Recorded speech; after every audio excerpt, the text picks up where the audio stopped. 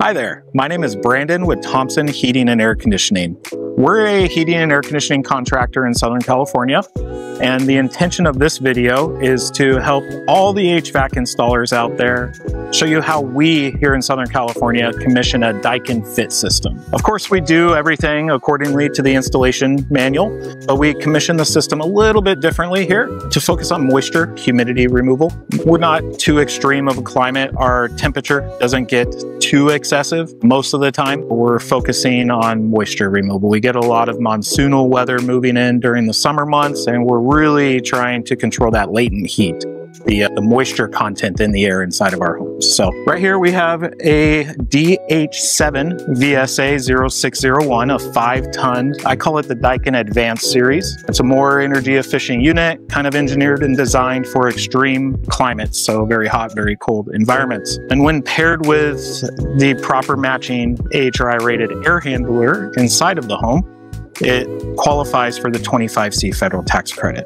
So I'm going to get into all the meat and potatoes right now for the HVAC installers out there as far as how to properly commission a Daikin Fit system through and through from beginning to end. We haven't even powered this unit on yet. Okay, here we go. First things first, read the manual. Read the manual. After you've pressurized the system with nitrogen, after you've made your welds or your press connections just to verify that there's no leaks in your piping, you're going to pull a proper deep triple vacuum on the system, making sure that that third vacuum goes below 500 microns and holds nicely. Then from your vacuum, you're going to introduce the additional refrigerant charge that's needed based off of the refrigerant line set length. On this job site, we had 40 feet of refrigerant line set length. It's a 3/8 liquid line, but our suction line is 7/8.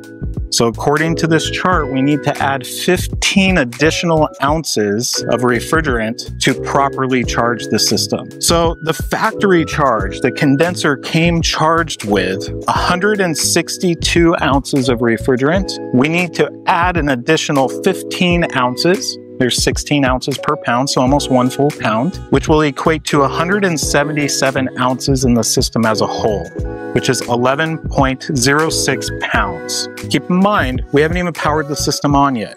We just installed it, pulled a vacuum, and introduced 15 additional ounces of refrigerant from vacuum. It is also important to write that information for future service technicians so they know. Say there happens to be a massive refrigerant leak somewhere that is repairable and it gets repaired. So you don't have to go through these calculations again. What I usually do is take a Sharpie and write it on the inside of the door. Right here. So 177 ounces total. Next, we're going to power on the system and go through the Daikin One touch commissioning features of the system. All right, so we just applied power to the air handler and the condenser.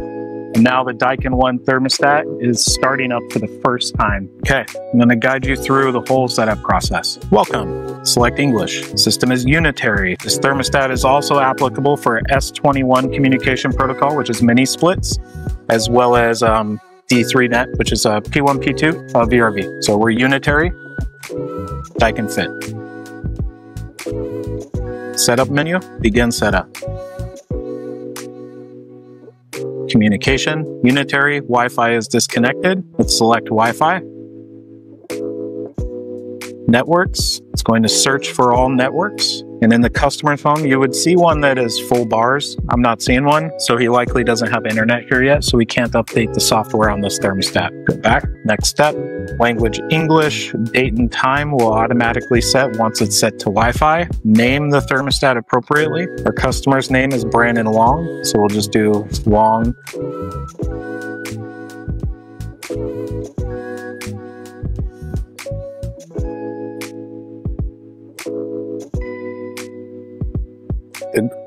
Degree units, Fahrenheit.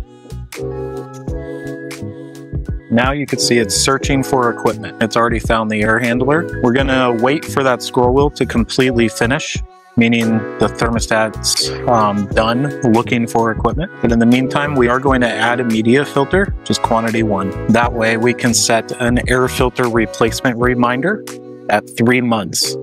So the timer in the thermostat will determine when the blower motor has ran for 3 months time, and it will recommend filter replacement on the thermostat. And there's the system air I was referring to earlier, air number 11. System test required for startup. So we can't start it up until we do the system test. Let's go ahead and just move on. Once we're done with the test, and it will redo all this anyway. System test. Test is running. This can take 5 to 15 minutes to complete. Okay, once test mode is finished, we can then go back. Now you can continue through all of these settings, and then we'll come back to charge mode, which is what we're going to enable to verify subcooling at the condenser. But for now, we'll go through the rest of these settings. Here under calibration, you could use a temperature probe to calibrate the temperature.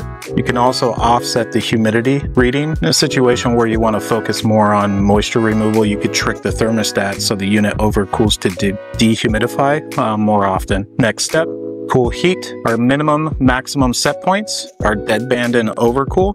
We want to adjust that. We want to overcool by 2 degrees to dehumidify, and our deadband is effectively our differential in auto mode between heating and cooling. 4 degrees is an appropriate deadband. You'll notice if you move overcooling to dehumidify to 3 degrees, the deadband will automatically change to 5 degrees. So we'll leave overcooled to dehumidify at 2 degrees, and our temperature differential between heating and cooling in auto mode, the deadband, at 4 degrees. Cooling boost mode, I don't like to enable cooling boost mode.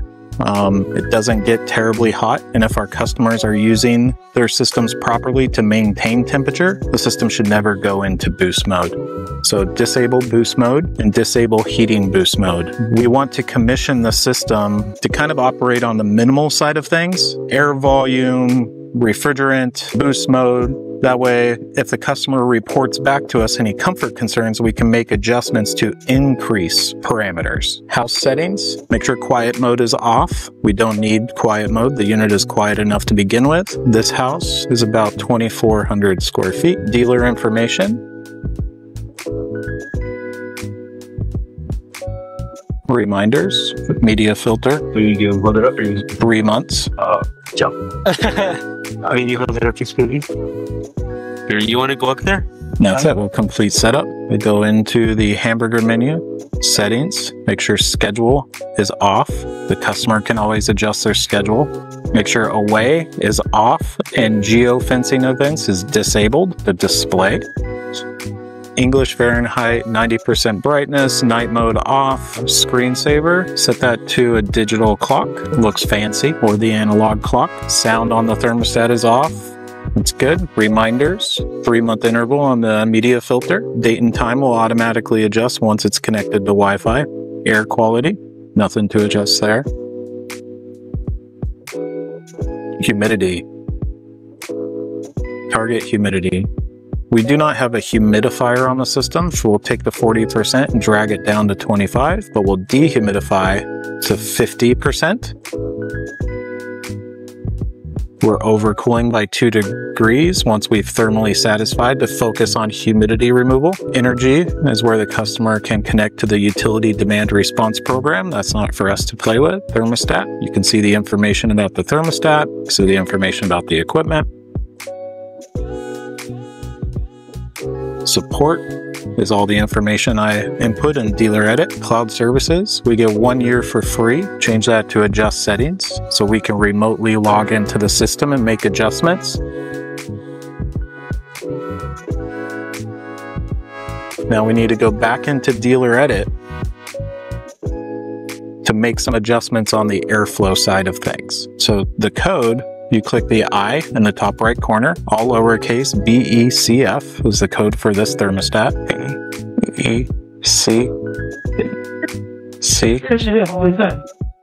CF. Unlock thermostat, begin setup again, just start from the beginning.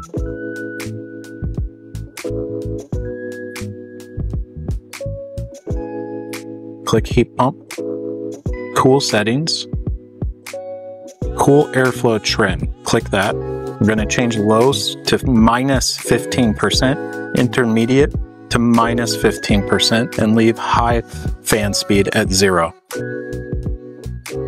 That's offsetting the maximum amount of air volume the system is capable of moving in those 3 airflow volume parameters, which overlap one another. The air volume profile, leave on profile D, that's the most, takes the longest to ramp up to full speed. Cool airflow on delay, we're going to set it 20 seconds. You'll see 30 seconds is an available option, but the data refresh rate of the system is actually every 20 seconds. So sometimes if you set this to 30 seconds, you can actually get an error from the system when it's looking for the blower motor to be running, but maybe the blower motor is off because you have an on delay of the blower motor. So set that at 20 seconds. Cool airflow off delay, 1 minute is good while the coil's cool. Continue to cool the air that's passing across the coil. It's free air conditioning. But you don't want to run the fan at too high of a volume for too long if the coil is still moist, because that air will pick up that moisture and rehumidify the air inside the home. So you can't adjust the maximum compressor revolutions per second, but you can offset the revolutions per second. So we're going to leave that at the factory default 10 RPS. Once again, like I already specified, we want to set things kind of on the minimum parameters. So if the customer reports back to us with any comfort concerns, we can make adjustments accordingly to resolve. So we can bump this up to allow the compressor to work a little bit harder to move a little bit more refrigerant, but we're going to leave it at 10 revolutions per second. It's hard clicking the thermostat, standing off to the side. Dehumidification. Standard is default. But in a situation where maybe you have a house that's really close to the ocean, you might want to do A, which is max dehumidification with the widest operating range. Once again, let's commission this for the minimums with leaving us potential to make adjustments in the future if ever needed. So we'll leave this on as standard. And circulation selection is from the customers, the homeowner side of the thermostat, selecting fan, being able to choose high, medium, low, fan speed, and so forth. So that's the back end settings in cool mode. Now we need to go into heat mode.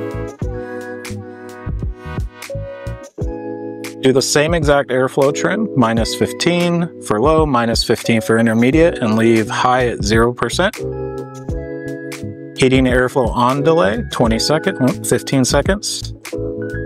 Heating airflow off delay, and leave it at 30 seconds.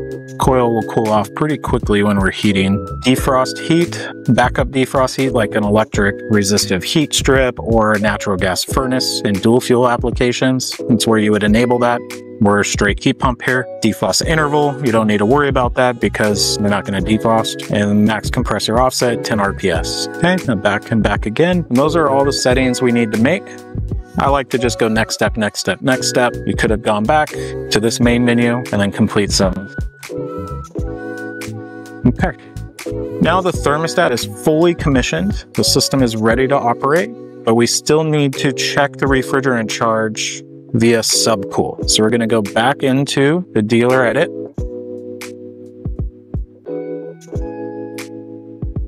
The code stays the same every time. You see that. B, E, C, F, unlock thermostat, begin setup, equipment setup, next, charge mode. We're going to run test.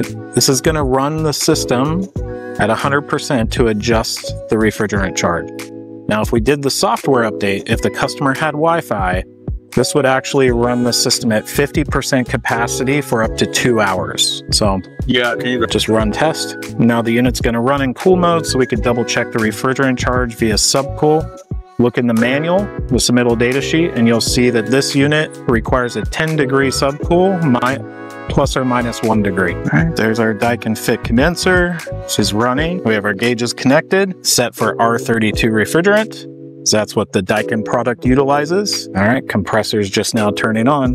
So we're going to start to see some differential pressures on the suction and discharge side. And I'll come back once the system's been running for about 30 minutes to evaluate the subcool reading. All right, the unit's been running for about 30 minutes now. Our subcool keeps bouncing around 5 to 6. So we're just a little low on the refrigerant charge. And add a little bit of liquid into the suction line. Now R32 is a pure refrigerant. It doesn't need to be upside down to charge like 410A that was a blend. You can charge as a gas, a vapor, or as a liquid. But we're going to do this conventionally through the suction side as a liquid, just a little bit at a time. Watch your pressures. You don't want to go too high. Close it off. Let it sit for about 10 minutes to evaluate the pressures, and it will calculate your subcool for you.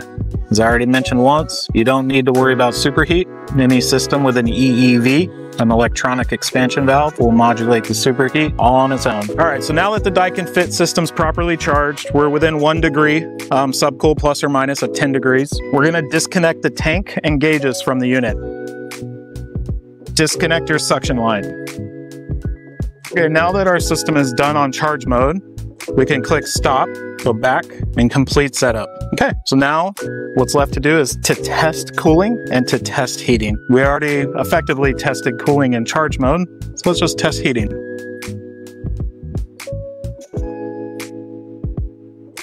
Okay, we're gonna run the system for 10 to 15 minutes and test heating for the customer. All right, once you've tested heat mode, you then test cool mode. Make sure everything's dropping down,